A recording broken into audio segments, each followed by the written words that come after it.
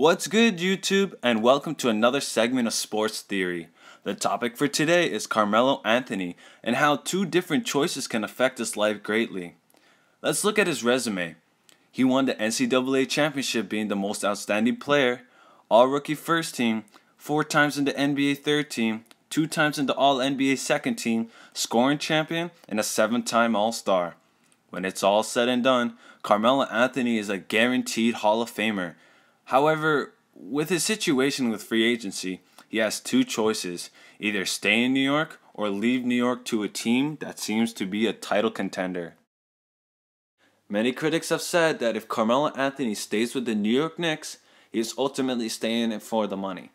If Carmelo Anthony stays with them, he's guaranteed an extra $30 million more than what other teams are offering him. In the past, when critics said that if he stays, it's all about the money, however, the tables have turned. Ever since James Dolan hired the great Phil Jackson as the president of basketball operations for the New York Knicks, it pressured Carmelo to stay. I mean, it's a trap hiring Phil Jackson, but a smart move. Even though Phil Jackson got hired, there are many questions that have arisen and possible situations have unfolded that may ruin Carmelo Anthony's chances of winning a championship. First off, Carmelo Anthony doesn't want Phil Jackson to be in the front office, rather coach him. But let's say Phil Jackson does coach. He has hip problems. The man is 69 years old. That means Phil Jackson can only coach in home games. But that's stupid and unnecessary to the point they might as well hire a new coach. Now, in regard to a new coach, there's many speculations that Steve Kerr is the top candidate for the job. However, the problem is Steve Kerr has never coached a basketball team, and even though he knows the triangle offense, he is no Phil Jackson. The second problem with the New York Knicks roster is comprised of Carmelo Anthony, Amari Stoudemire, who has knee problems, J.R. Smith, who has problems with alcohol, drugs, sending tweets to other NBA players threatening to jump them, etc., Tyson Chandler, Raymond Felton, who might be the worst starting point guard in the NBA today, Tim Hardaway Jr., Iman Shumpert, Andrea Bargnani, Shannon Brown, Kenyon Martin, and a bunch of others. With this roster running the triangle system, it's going to be a disaster in theory. I mean, with everyone struggling in this roster, next year they're going to be running the Bermuda triangle system. The ball is not going to move that much because they heavily depend on Carmelo Anthony scoring-wise. Finally, the unknowns of the future. This season, Carmelo Anthony logged in the most minutes in his career with 38.7 minutes a game, second in scoring behind Kevin Durant with 27.4 points per game.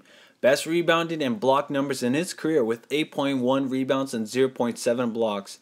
However, these stats didn't translate into wins.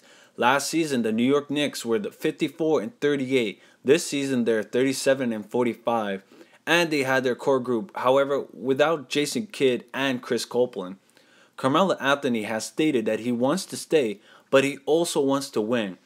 He's turning 30 very soon and his prime going to slip away. Does he stay in New York waiting 2 or more years to be a title contender? Or does Carmelo Anthony just leave New York? Let's start off with the timeline where Carmelo Anthony stays in New York. Phil Jackson mentions the San Antonio Spurs in an interview and how that they're not a dynasty but a consistent team that is contending every year for a championship. That means Carmelo Anthony has to wait 2 or more years to be a title contender. But there are so many unknowns right now, like who's going to play in New York? For the New York Knicks fans saying that playing in Madison Square Garden for 41 games is plenty enough, that's not convincing enough to make Carmelo stay long term. The New York Knicks haven't won a championship for 40 years. Getting cornerstone players like Kevin Love isn't enough. Every championship team had a solid role players like Robert Horry and Mike Miller. In this timeline entering the 2014-2015 season, the roster's not that great. Iman Shumpert was like shooting 38% from the field in the 2013-14 season, so hopes are very low.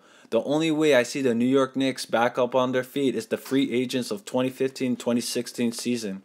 I mean, there are a lot of solid players to get. I left a link down in the description below, but just to name a few: Rajon Rondo, Kevin Love, Aaron Aflalo, and Jeff Green.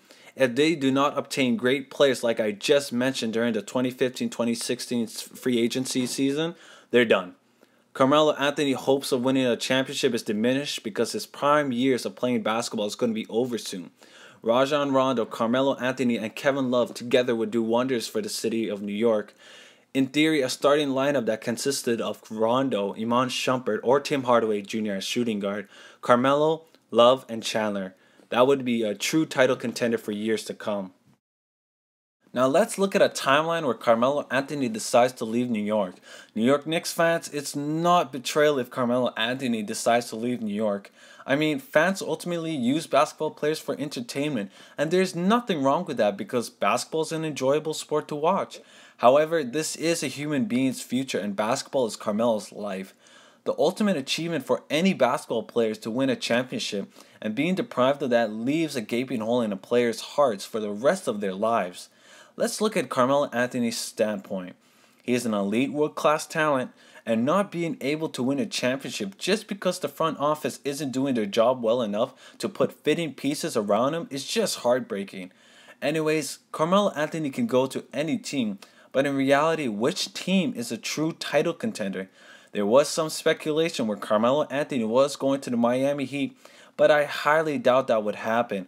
But let's say he decides to go play for the Miami Heat. Mark my words, the day he signs a contract with them is the day I quit watching basketball forever. I mean, it's just unfair putting the top players of 2003 draft together. That's like if Blake Griffin, James Harden, Stephen Curry, and DeMar DeRozan decided to play together just because they're great players and from the same draft. LA Lakers could be a possibility, but the Los Angeles Lakers have the exact problem the New York Knicks have. The owner, the roster, injuries, coach, and the years of struggles to come. But let's say Carmelo does play with Kobe. They are both ball-dominant players that can score, so seeing that outcome is highly improbable. He could go to the Clippers, but they already have an awesome chemistry together and a stacked roster. The top two teams that Melo can go to are the Houston Rockets and the Chicago Bulls. The only way Houston can get Carmelo Anthony is to move both Amir Ashik and Jeremy Lin to clear the cap space. The big three that consists of James Harden, Carmelo Anthony, and Dwight Howard would be fearsome but questionable. Dwight already complains about not getting enough touches playing second fiddle to James Harden, and if Melo comes aboard, ball movement is going to be limited. The only way, in theory, these three can win a championship together is an increase of touches down in the post, and James Harden may have to play as the third option, like in OKC, being the third scoring option, playmaker, and spot-up shooter. In regard to the Chicago Bulls, Melo said it himself that you put anybody in that system and it's going to work. That's what they've been doing. Chicago is already established. They have a superstar point guard and an elite defense system. The only problem with Chicago is scoring and Derrick Rose's ability to play basketball after two severe injuries. With Joakim Noah anchoring the defense and Derrick Rose initiating the offense, all Melo has to do is to put the ball in the basket. The only way to make this happen is to amnesty Carlos Boozer, and the big three in Chicago that consists of Derrick Rose, Melo, and Joakim Noah would be a real threat to the Miami Heat and could potentially win a championship. With two options for Carmelo Anthony to either stay or go, whatever decision he chooses will determine his career for the better or for the worse. But guys, it's just a sports theory. Hit that like button, subscribe for more content, leave a comment down below, and thank you guys for watching.